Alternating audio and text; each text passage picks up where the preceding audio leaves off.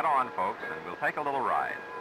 Just a minute while we fire up the old iron horse, and then we're off to take a look at the past and present of the fine art of getting from one place to another. Ages and ages ago, when man discovered that wheels go round, he was all set to start traveling. And think of all the steps the horse has saved us. The horse made a great mistake when he allowed himself to be tamed. First thing he knew, he was hauling covered wagons. And after the horse opened up continents and did a lot of heavy work like that, man, the lazy old thing, found other jobs for him. Oh, well, Samantha, them was the good old days, wasn't they? Yes, sirree. But now see how classy we're getting. Rumble seats and everything. And as for mileage, oh, they got about 14 miles to a peck of oats. Now that is a hat, and oh, dearie me, when the ladies went riding in those days, only the horse had legs on each side. And if you had a rig like this, you felt about the same way the bird does today who owns the latest model 16-cylinder car. And here's an old-fashioned horse car, one of those that used to run, well, not run, walk on Broadway, New York, when 14th Street was way uptown. In India, you can still see very ancient methods of transportation. Of course, not everybody is rich enough to keep his garage full of elephants. But even a litter carried by husky hirelings will put you pretty high in the social scale. And the good old ox cart, relic of the dim past, is still going strong in India. The Lapps of northern Sweden and Norway have trained the noble animal made famous by Santa Claus, the reindeer, to haul him around in a thing called the akya, which looks like the front half of a canoe.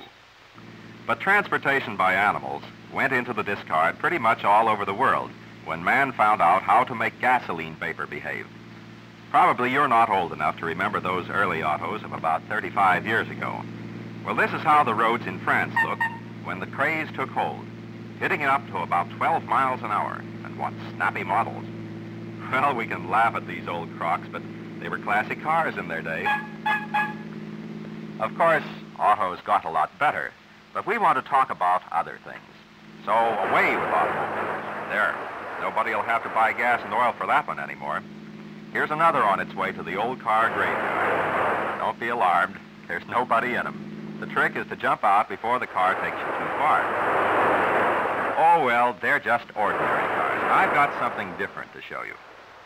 Here's the famous German rocket car. On this new principle of locomotion, controlled explosions of the rockets in the rear form the motor power, and it's off. The inventors think they've found the means to unheard of speeds. Just imagine Main Street full of this sort of thing. Oh, well, folks are always thinking of new ways of getting about. Here's a cross between the old-fashioned sleigh and the newfangled airplane. The neighbors all said it wouldn't work, but gosh, it did. Here it is on its way to giving every horse in the county an awful scare. Quick now, guess what this funny-looking thing is? You're right. It's a rotor ship. No matter what direction the wind is blowing, air currents make the rotor revolve, and that furnishes power to work the propeller shaft. Remember the old song, "Please, Mr. Captain, let me get out and walk"? Well, this bird works in San Francisco and lives in Oakland and saves ferry fares by doing his commuting this way. This pretty French girl, Mademoiselle Faner, wanted to go to England. Voila, she goes. She was the first to do this stunt. If you know the English Channel, it will almost make you seasick to look. Most of the way, the old channel was just like this, but Mademoiselle kept right on and reached the English coast in 11 hours. While we're in England, we'll just take time to prove that the good old days of coaching aren't all gone yet. This is the famous old Barclay coach, in use since Dickens' day. In America, too, coaching isn't quite dead. That's W.H. Vanderbilt up there on the box. And here comes the Vanderbilt coach swinging up Fifth Avenue, just like the old days. The coach itself is an old English specimen and used to run between London and Brighton. Sort of interesting to find a young man who amuses himself with a sport practiced by his grandfather. Maybe this is the way you like to do your traveling. If you haven't an elephant or a camel or a horse to ride on, you always have your dogs anyway. Sometimes it's a good scheme to take a canoe along when you go walking. Then if you come to a river or ocean or some other very damp place, you can keep right on going. It's even better when you just sit still and let somebody else push the ship along. In Venice, the motive power is a human engine with a real kick, especially if you don't tip him enough. Maybe you prefer a gondola that has an internal combustion engine. Well, it's all a matter of taste. But until you've tried this, you don't know what water is for. Sailing, sailing over the ocean blue. Buy yourself a nice big yacht and you can do it too. Oh, a life on the ocean wave, a home on the rolling deep. Some folks still have dough to blow this way, and many a stormy wind shall blow ere that Jack comes home again. But after all, most of us are landlubbers and do our traveling this way, in one of the millions and millions of cars that go dashing about all over this planet.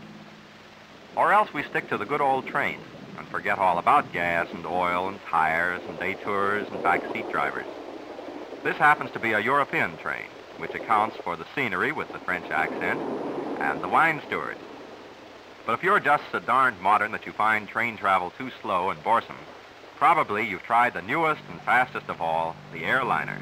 But even scooting around in the sky is getting pretty commonplace nowadays. So I ask you, you've tried trains and autos and ships and motorboats and horses and airplanes, but did you ever try riding a camel? Well, that's what you're doing now. We're riding through Jerusalem. Yes, sir, this is the holy city as it looked to a somewhat bewildered camera. We asked the camel driver if we could take a movie from the camel's back, and he said, "And how?" Well, this is how. The ship of the desert is sure tossing and pitching.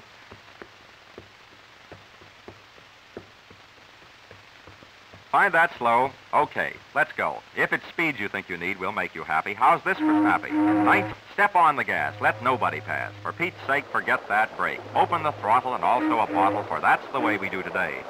Speed, speed is what we need. On that today we're all agreed. See 'em step? Plenty of pep. Here we come, making things hum. Speedy and busy till everyone's dizzy. As long as we last, let's all go fast. But oh, my brain.